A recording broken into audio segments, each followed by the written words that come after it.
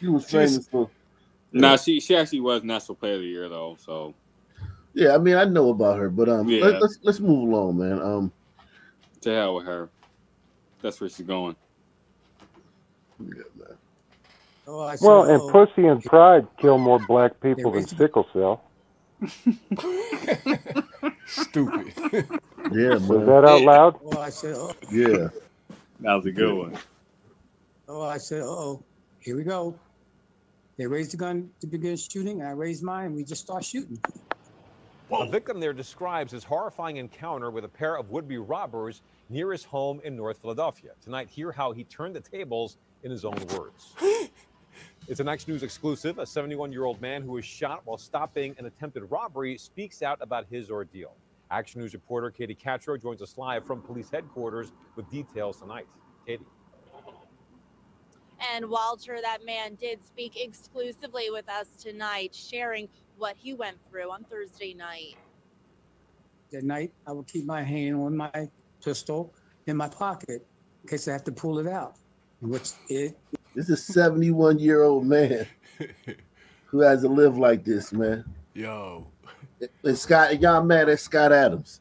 Y'all mad at Scott Adams and this 71-year-old man living like this, like a fucking goddamn, like this is a tough life, man, to live. And you see his eyes when he's remembering that stuff. That was just, sheer panic in those eyes.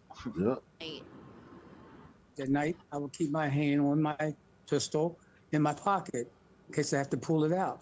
Which it finally came to reality that I had to use it. 71-year-old Henry Joel speaks exclusively to Action News while in his hospital room. He tells what happened Thursday night when two men tried to rob him, but he fought back. I saw two guys standing in the area with ninja outfits on. Like twins. Shiesty mask. Like I said, it's a work uniform. You sly devil. Shit. Yeah, man. This is the stand. This is what this guy has to go through. And this is being hunted every day. This is what Reese be talking about. Like, you know what I'm saying? Like, it's real like that, man. It's real like that. Fucking ninjas, man, every time. In the area with ninja outfits on. They look like twins. And they had each of them had a gun in their hand. Joel says he was walking on the 2400 block of North 10th Street, coming home around 11:15 at night after picking up Chinese takeout. He says the men approached him and said, "Don't move." I raised mine and we just start shooting. I don't know if I hit one of them, but I'm pretty sure I had to because they was in the area where I was at, basically. And I got shot in the bottom part of the leg, which broke my bone. He's recovering at Temple University Hospital tonight. He got shot in the leg. So he had it in his pocket. He tried to pull it out of his pocket, shot himself in the leg, and then shot a few in the direction of the assailants. Is that what happened? One more reason why you need to have a holster. I don't think he shot himself. They shot him. Had a gun in their hand. Joel says he was walking on the 2400 block of North 10th Street, coming home around 11:15 at night after picking up Chinese takeout. He says the men approached him and said, "Don't move." I raised mine and we just start shooting. I don't know if I hit one of them, but I'm pretty sure I had to because they was in the area where I was at, basically. And I got shot in the bottom part of the leg, which broke my bone. He's recovering at Temple University Hospital tonight. He says he is licensed to carry working security. He says he has a message for the would-be robbers. Stop and think before you act. What's the point? What are you trying to make the point of? You're gangsters now or whatever? You think you're going to get recognition? You're going to become a star or something? Yeah. Yeah, they can always become rappers. You can always become a rapper after you fucking live a life of crime. That is or a community activist. Or community activist. Put you on the Nickelodeon award shows. Oh yeah. I mean it's there's a lot of avenues for ex-cons in the black community. And it has to be.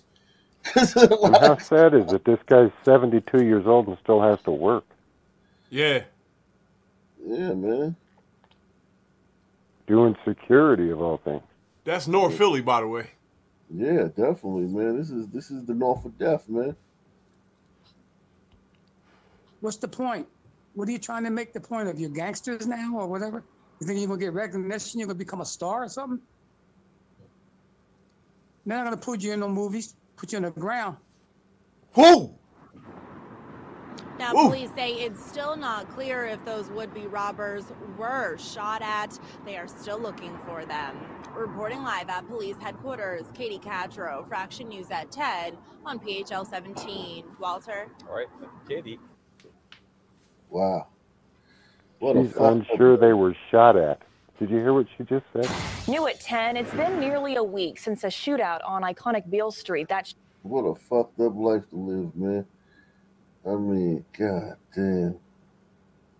He might have been an old gangster. He might have been an old, like, criminal or something. He said something about putting them in a movie. That's a little saying over here in Philly. What's like, the big story next? Yeah, but he wouldn't be able to get his concealed weapons permit. He said he was. Yeah, he said he was a security guard. Yeah, but when he said he was making those little statements about